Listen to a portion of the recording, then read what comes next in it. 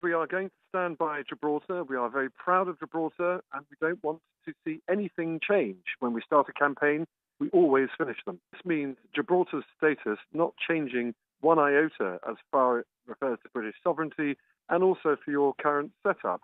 We'd like to see Theresa May rule out any form of Spanish bilateral veto, or really sitting down with anyone unilaterally apart from the EU27. Why has the Sun decided to back the Rock? Because the Rock is British, and the Rock would like to remain British. We are British, so are you, and so we will continue.